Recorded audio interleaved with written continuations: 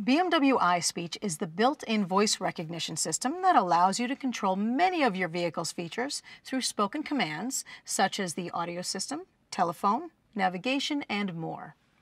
Siri is the built-in speech recognition system for Apple devices.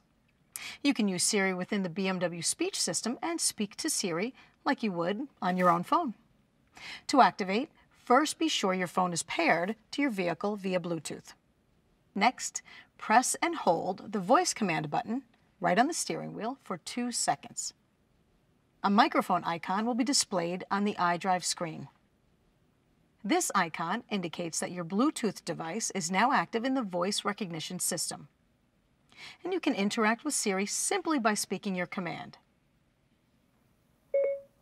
Remind me I have a meeting today at 5. Here's your reminder for today at 5 p.m. It says, I have a meeting. Shall I create it? Yes. Press stop to end the Siri command prompt. To activate iSpeech, press and release the speech button.